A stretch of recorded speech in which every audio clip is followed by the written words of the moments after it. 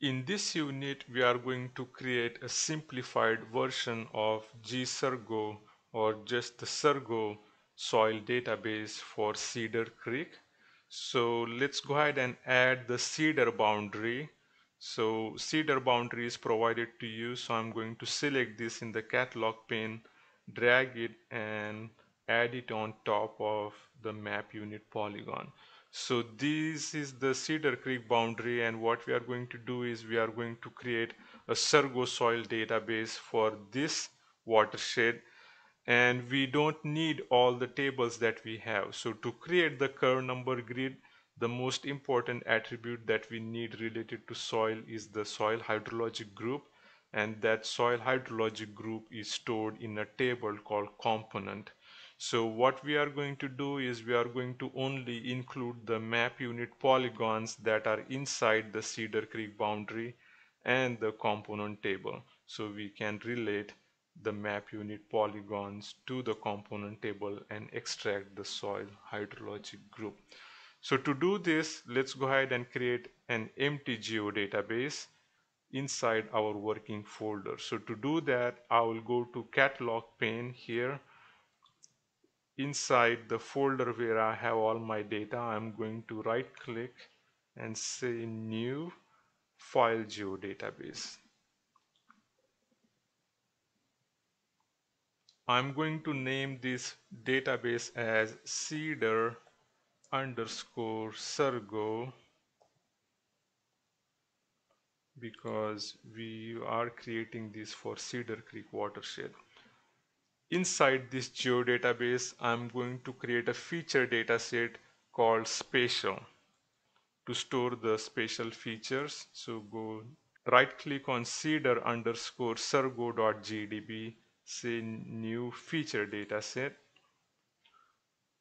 Let's call this feature dataset as spatial, and we are going to assign UTM 16 north, which we have for Cedar boundary,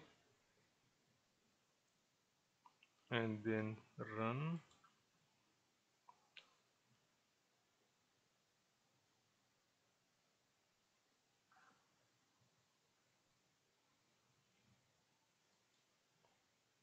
We can go to catalog. So we have Cedar underscore Surgo GDB, and we have the spatial feature dataset, and it already has the projected coordinate system of UTM zone 16 north.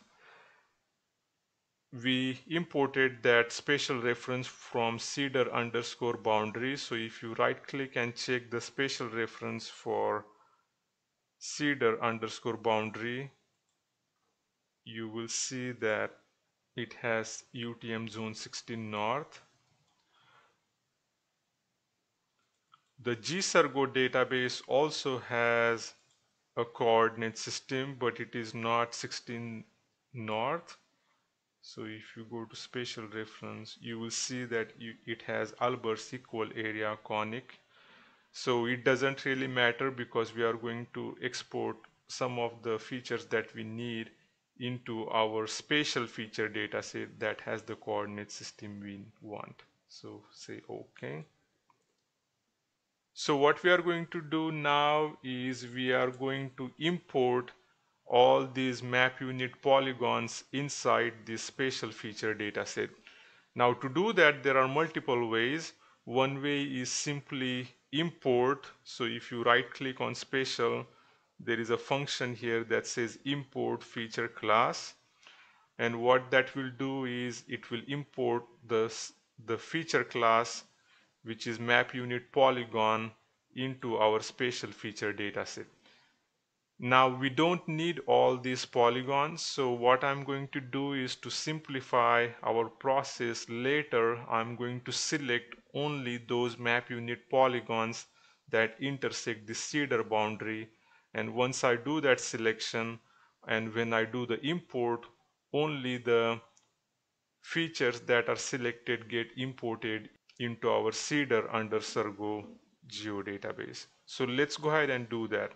So one way is to import, the other way is Again, after selecting all the features that are intersecting the cedar boundary, you can right click on the map unit polygon and then you say data export features.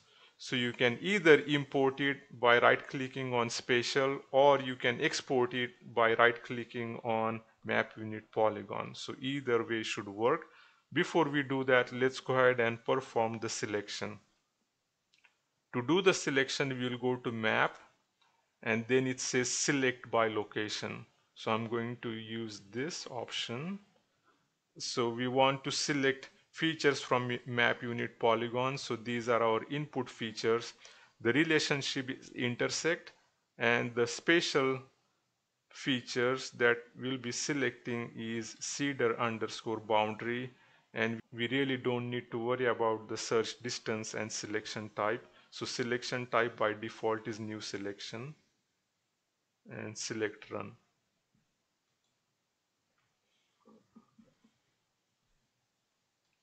Now you can see that only these features that are intersecting cedar boundary are selected.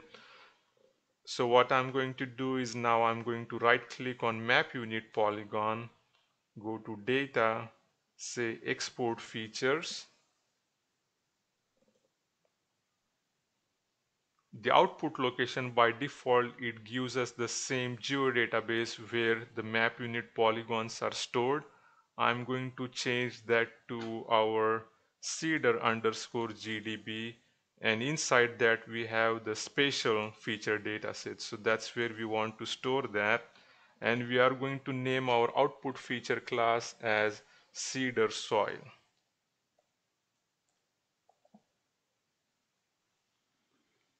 And then everything else remains unchanged. Say run.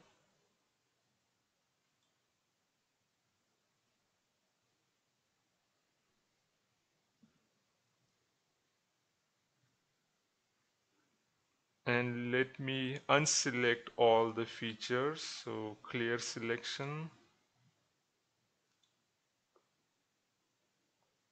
and uncheck map unit polygons.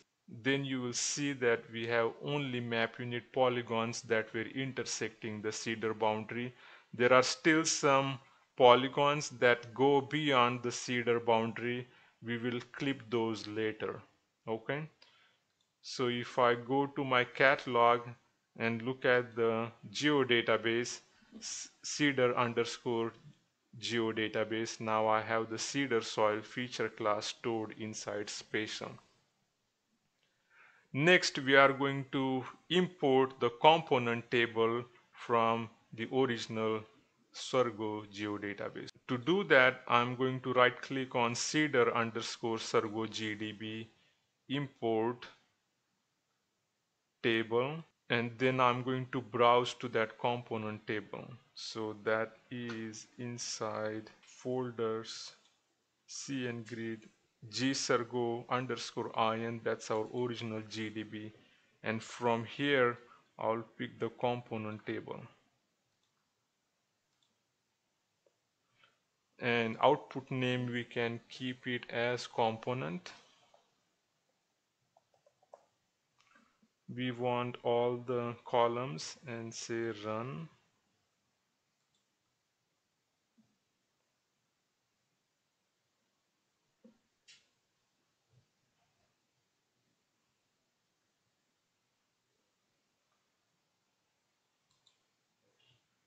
And if you go to catalog pane, now you will see that we have cedar underscore soil, we have the component table.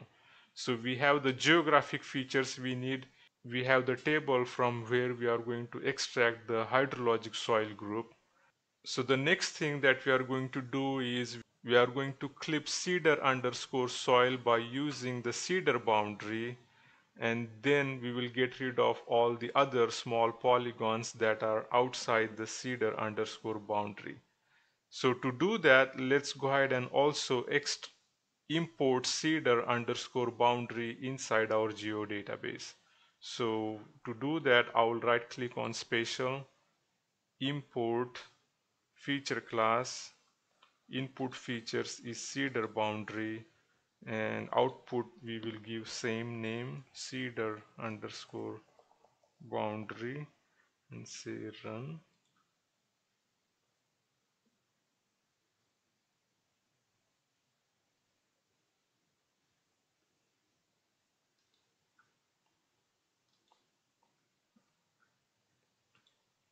So we have the boundary, we have the map unit polygons intersecting the boundary, and we have the component table. In the next unit, we will perform a clip by using cedar underscore boundary and cedar underscore soil, and then we will also relate cedar underscore soil with component and get the hydrologic soil group stored inside the cedar underscore soil feature class, or the new feature class that we will create after clipping. So this is it for this unit. In the next unit, we'll perform the clip and create a relationship between component and the map unit polygons.